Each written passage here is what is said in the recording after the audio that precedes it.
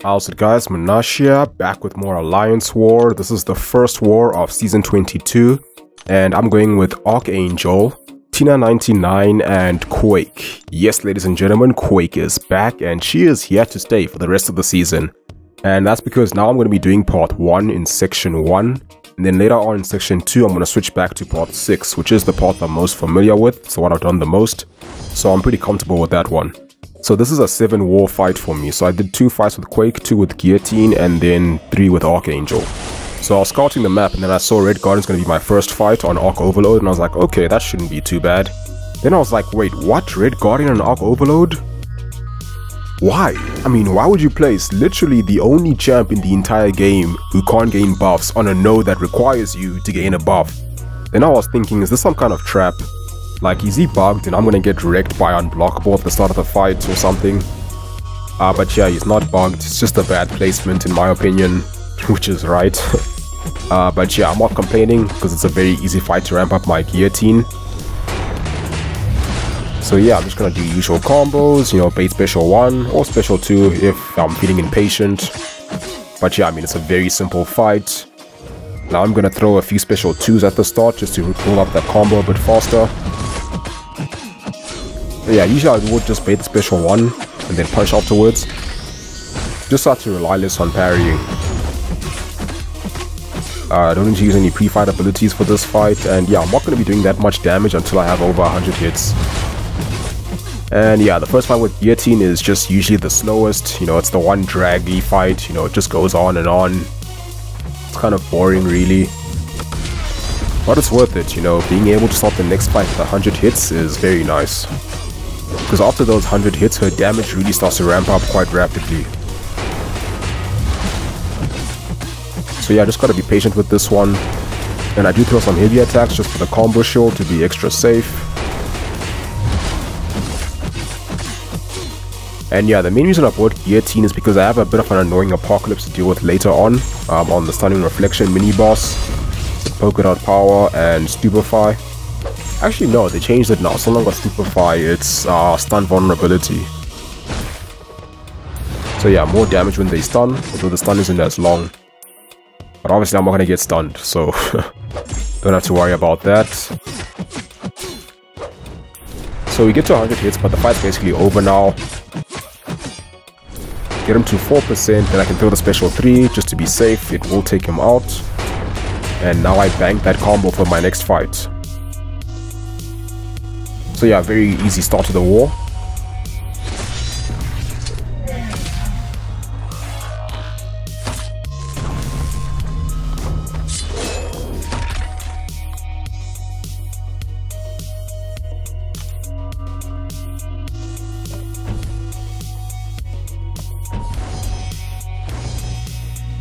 Now moving on, we got this Dormammu with Power Snack. So yeah, this is going to be the first Quake fight, because Quake is a very good Dormammu counter. And Dormammu has some animations that are quite aggressive or overwhelming in the sense that it's actually quite difficult to dash back without triggering adAHS. So you notice that with Quake, I actually do trigger adAHS whenever I dash back, even before I'm in a corner. But that's actually quite nice for this fight, just for dealing with Power Snack. So the first adAHS, or rather the precision buff from the first adAHS, gets eaten up by Power Snack. Then I can just dash back again, which will trigger adAHS again, but this time I'll get to keep the precision buff because I triggered it within those 7 seconds of Power Snack. So yeah, nice little detail there for all the Quake nerds, and yeah, that will pretty much just take care of Power Snack for the rest of the fight. As long as I don't remove that precision buff, I'll be pretty much good to go. It's a very standard Quake fight after this. And he does have backup recovery, so you will trigger that regen when he hits 50%, but it's not that much, and I mean, it's Dormammu. He's got relatively low physical resistance, and class advantage in this fight is in favor of Quake, so yeah, she should do pretty good for this fight.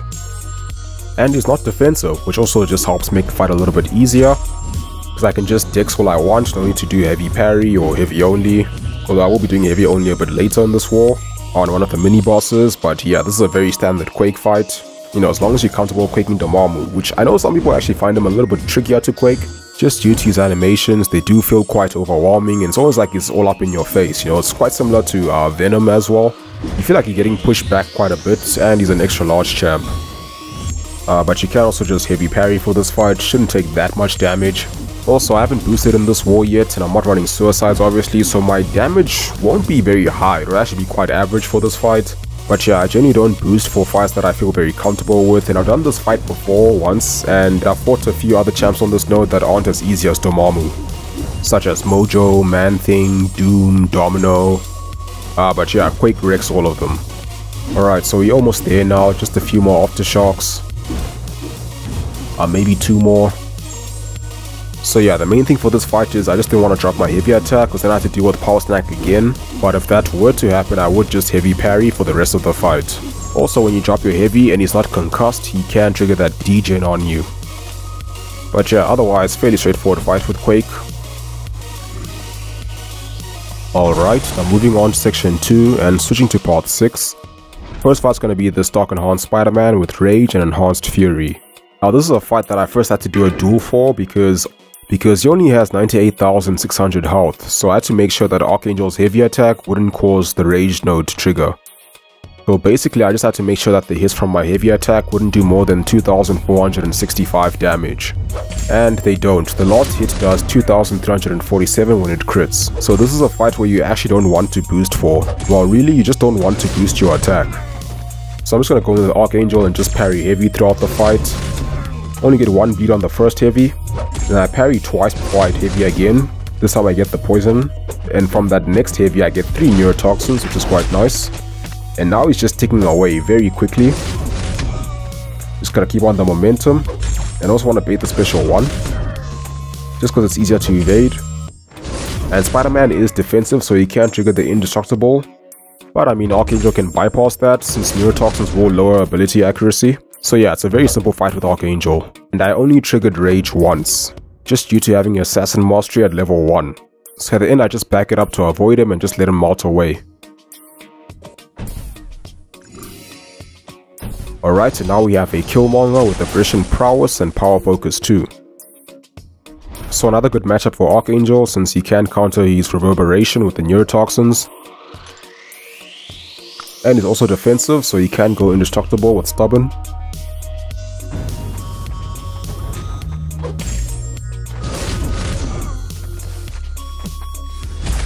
Only 2 heavies in and we already have 3 neurotoxins, which is just beautiful RNG. And I can just imagine how disgusting this guy would be with the Apocalypse boost. Like, Horseman Archangel's got some pretty ridiculous damage per second. It's actually quite absurd how those neurotoxins stack. Now I'm also going to do basic combos, just because it's more fun than parry heavy all the time. And with Power Focus 2, he is going to gain 2 bars of power very quickly, but the third one will take time for him to get to. While outside of combat power gain, that is, he can still gain power the normal way when you do debuff him. But yeah, not too difficult, just gotta bait the special 2 quickly enough. And here I was playing it a bit slow, just trying to parry and make sure he throws a special 2 before I give him any more power, while he slowly melts away. So yeah, not bad at all with Archangel.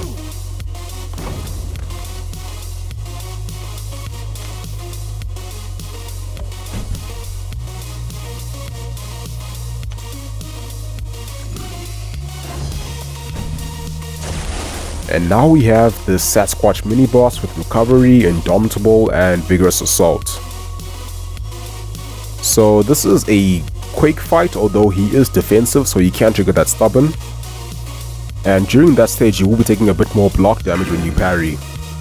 So I actually was considering doing this fight with Archangel, because you know, you can shut him down pretty effectively with the neurotoxins. I mean, that'll heal block him, do good damage, and counter Stubborn. But I mean, I thought like, you know what, I can just Quake this fight anyway. You know, it might actually be fun, it might be interesting. And yeah, so I went with Quake, and I am going to be doing heavy only for pretty much the whole fight. And I was just thinking, why heal up Archangel when I have a full health Quake who can do this fight perfectly fine? And I do decide to throw a invulnerability boost here, which is more for the second fight because that one was a bit more trickier for me. But yeah, it didn't actually work out very well, and you'll see why just now. So yeah, we're going with Quake, and yeah, just avoiding triggering that dexterity. And now I'm in a corner, we get the aftershock and the stun. And now I go in with the heavy only. And fortunately, he was very cooperative in this fight. I mean, he was giving me a lot of space, you know, dashing back before doing a new combo, and it was just beautiful, you know. You know, having all that space to adjust and react, you know, just makes heavy only a lot easier. Like even when he would get stunned right next to me, he usually would just dash back first before he starts a new combo. And even when he triggered Wrath of Tenarak and Ghost Stun immune, he was still giving me a lot of space. So yeah, the Sassy was just being a really good sport. Because I have had fights where the opponent is just super aggressive, always in my face, you know, barely giving me any space and just not allowing me to heavy only that consistently. But yeah, like I said earlier, you can just parry to prevent stubborn. Should still get the fight done, you just take a lot more block damage. Also, you can actually heavy dex for most of the fight, and then you parry just before the aftershock, so you can still get the full aftershock damage. You're just not going to be dealing damage from holding heavy most of the time. So the fight would take a bit longer, but you also take less block damage. And fortunately, his animations aren't the most difficult to Quake. I just had to do one duel to test the heavy only before I went into this fight. And then towards the end, he was a little bit less cooperative, but I mean, the fight was more or less over, or close to being over, so yeah, it really wasn't that bad.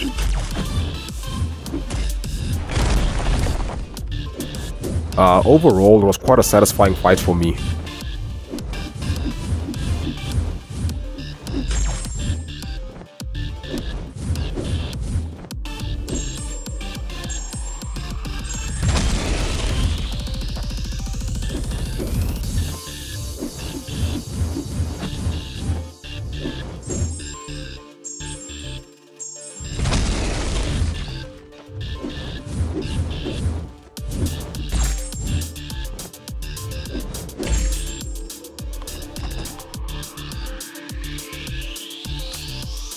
And now we get to Apocalypse, and this fight was far from satisfying. Oh my goodness, the mistake I made in this fight was just wow. I almost couldn't believe it myself, eh? Like, I was shocked when it happened. Like, I was a little bit gobsmacked, in fact. So he's got Stunning Reflection, which means I can't parry him, and he also has Polka Power, which means I'm going to gain power slowly through the degen with Guillotine. So I go in and I want to bait a heavy attack so I can punish it with my own heavy attack.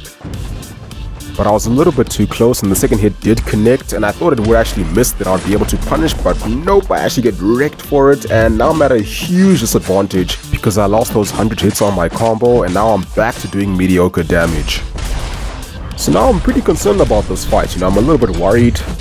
This did not go according to plan at all, so that's going to be a big uphill battle.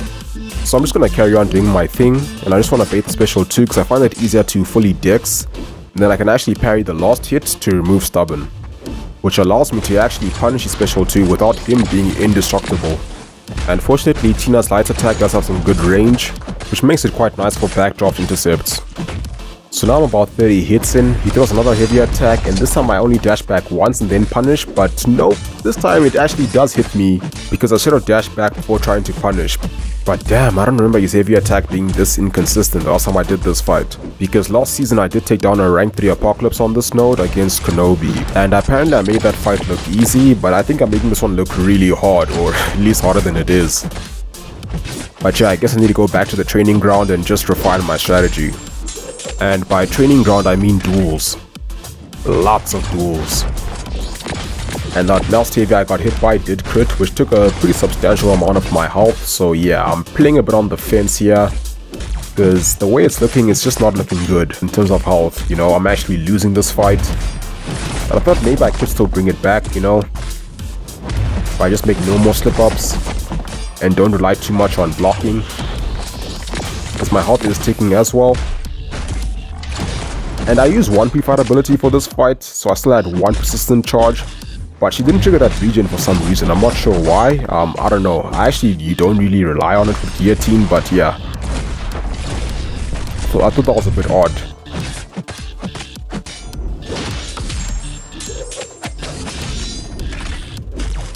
Okay, so now we're about 68 hits in, and it's actually looking not too bad. It's looking winnable, actually. Like, if I can just keep up this tempo, you know, without blocking too much, I could actually get this fight done, eh?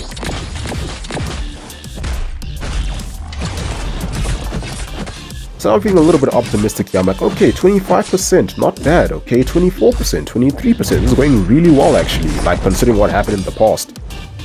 So yeah, just pay the special 2. Then I get hit by the last hit. The very last hit, guess I just dexed it ever so slightly late, and yeah, Apocalypse just apocalypsed my Guillotine, so yeah, that was a bit annoying, especially as the first death of the season, because I was kind of planning to go through this war without dying, you know. But yeah, fortunately the war was looking pretty good in terms of us winning it by the time I got to this point. So yeah, I'm just gonna revive Guillotine and then finish up this fight. This time I'm gonna play it even more safe. Not gonna bother trying to get the combo shield because now it's pretty much pointless. I'm not gonna get to 3 bars of power anyway. And I'm not gonna build 100 hits on the combo. So yeah, funny how trying to get a combo shield lost me the combo.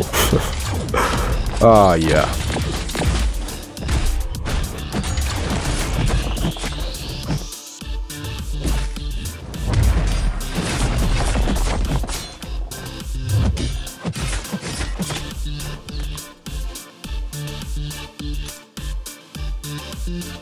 Right, now my last fight is going to be against this Professor X with Brute Force, Spry, and Limber. So I had originally planned to use Guillotine for this fight as well. My original plan was to take out Apocalypse with a special 3, so I can start with the big boy damage for this fight, but yeah, that just went out the window, so I decided to heal Archangel for it. And also just throw in a regen boost instead of using more health potions, because I do have a lot of those boosts and I don't use them that much.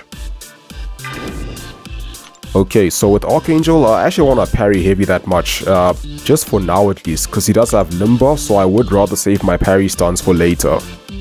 So I am going to be doing standard combos quite a lot in this fight, and throwing that special 1 to help build neurotoxins. And I also want to bait a heavy attack before I actually trigger the miss, or the falter, or just attempt to punish a special attack, because he does take time to recover from them. So the only really annoying node here is Brute Force, because if I don't hit him for long enough, then I will get that degen on me. So I don't want to be too passive for this fight. And just saving my parry stuns will make it a bit easier to bait out the falter a bit later. But yeah, I can get some good neurotoxins going with the special 1. And neurotoxins actually will also counter the falter, so you can actually hit him without actually missing for quite some time, if you have enough neuros. So I actually did drop a full combo, and then the falter only triggered at the end of the combo. But fortunately he didn't punish me for it. And yeah, the fight's actually going really well.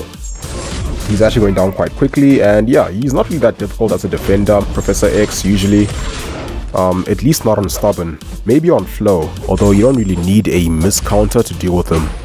So yeah, that's me for this war. Now I just gotta wait for Sweetia to go pew pew with his Havoc on the Thing Boss, and yeah. That's gonna be it for this video. I hope you guys enjoyed. Thanks for watching. Have a wonderful day, and I'll see you soon.